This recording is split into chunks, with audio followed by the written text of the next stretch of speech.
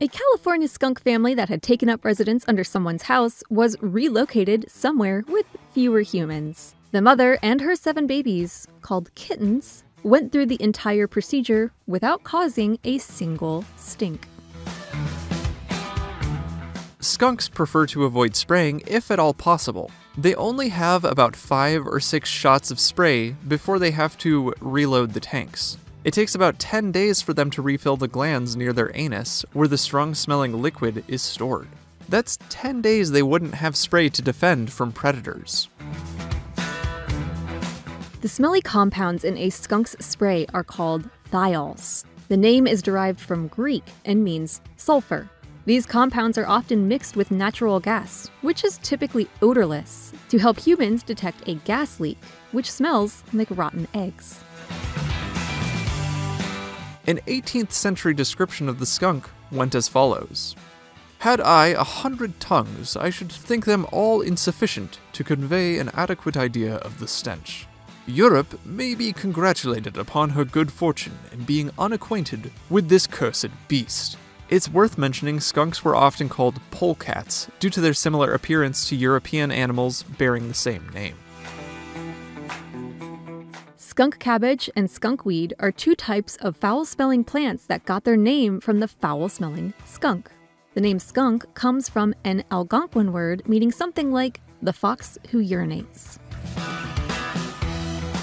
Even some skunk scientific names allude to their stinky smell.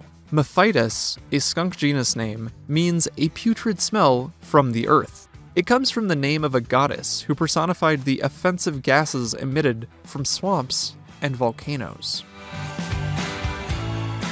Skunks can spray their unpleasant fluid more than 10 feet. That's even further than their eyes can see. If you ever encounter a skunk in the wild, remain motionless and let the skunk be on its way. Or back away slowly so it doesn't feel threatened.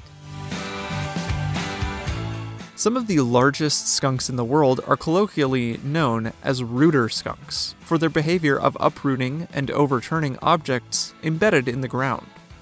These skunks, also known as the American hognose skunk, have an all-white back with no black stripes or spots. Like the American hognose skunk, hooded skunks also appear with an all-white back. But that's only one variety. They can also appear entirely black. They get their common name from the long fur around their neck. It makes them look like they have a hood. The scientific name for hognose skunks comes from one of the Aztec words that meant skunk. These skunks get their common name, hognosed, from their distinct pink noses. You've also probably heard that skunks are closely related to stink badgers, can climb trees, and are able to smell their own stink. But if you weren't aware of these facts, you can learn all about them and more in our full skunk episode. There's a card on screen you can click right now. Go ahead, click it. There's lots to learn. And thanks for watching Animal Fact Files.